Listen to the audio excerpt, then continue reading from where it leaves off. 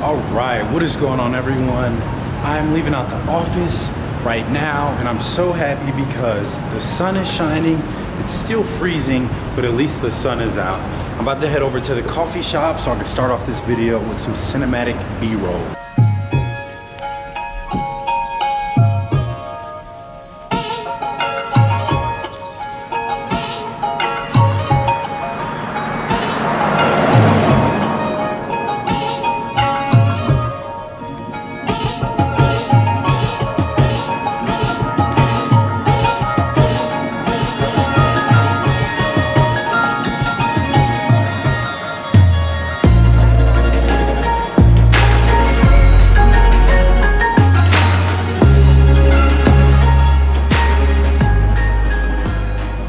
What is going on, everyone? Welcome to my channel. My name is Gyasilinje. I still have my work badge on, so I should probably take that off. I apologize if it's a little echoey in here. I don't have my external mic because it broke and I had to send it to Rode, and now they have to send me back a new mic, so I apologize for that.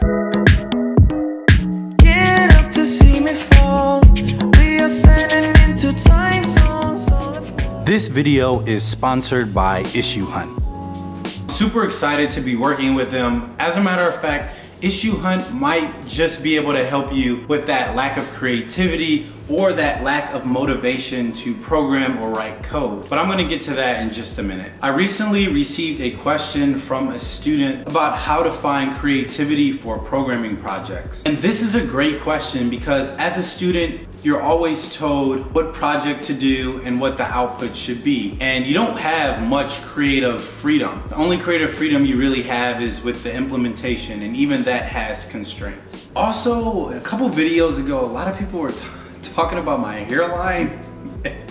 Guys, I'm super busy. I mean, I'm working full-time as a developer. I'm trying to get videos out, work out, enjoy life. I don't always have time to make it to the barber. But when I do, you know I'm coming correct with the fresh lineup. I know this is super off topic, but I just had to talk about that. One of the reasons why I decided to become an engineer or a computer scientist was because I wanted to improve the world, or I wanted to help the world in some capacity using math, science, and technology. I often found myself motivated to do programming projects. However, I had no idea what app I wanted to build, or even what audience would use this app that I'm supposed to create magically. Learning new technology opens doors to new ways of solving problems. Think of it this way. How would you be able to build Google Home skills if you haven't coded in JavaScript or TypeScript, and the only language you've ever tried out was C++?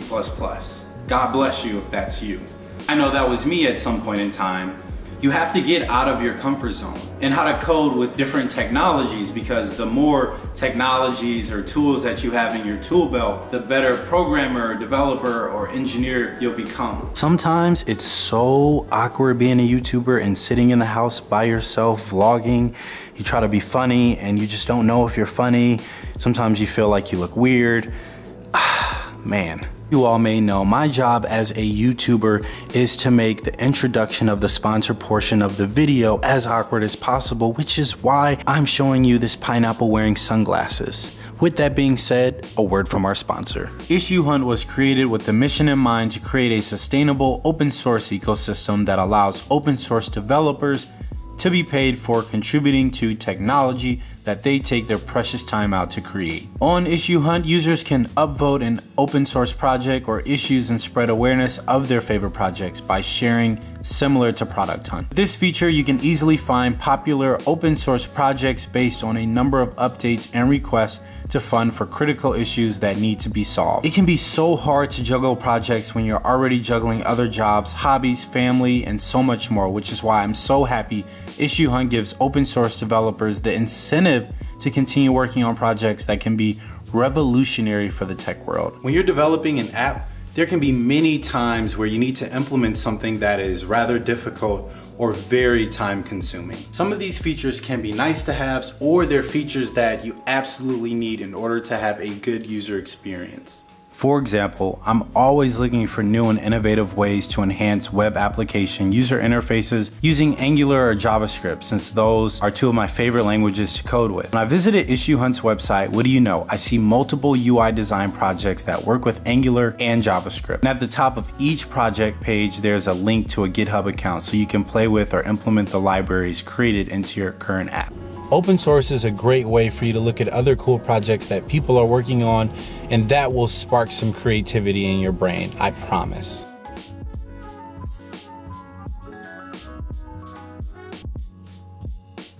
Regardless, I think that learning from others will spark inspiration and motivation, and I think it will also help you with that lack of creativity. Also, always keep in mind that a good product will always solve a problem.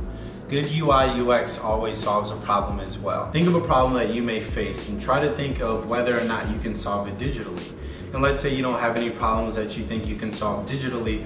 Talk with friends or family and write those things down. Write some of the benign tasks that they have to do. Well, I hope this was helpful. Share this video with someone who would benefit from it. That'd be dope. I think they'd appreciate it. Especially when you're lacking creativity, sometimes it's hard to find a video where people talk about creativity. So even if it's someone who isn't an app developer or a programmer or whatever, I think this could be beneficial to anyone. Comment down below if you're still here bro. And you might as well subscribe and join the fam. You might as well hit that notification bell, smash that subscribe button, do whatever you need to do to be a part of this family. With that being said, I will see you all later. As always, faith over fear, stay blessed. I'm gonna see you soon. Peace.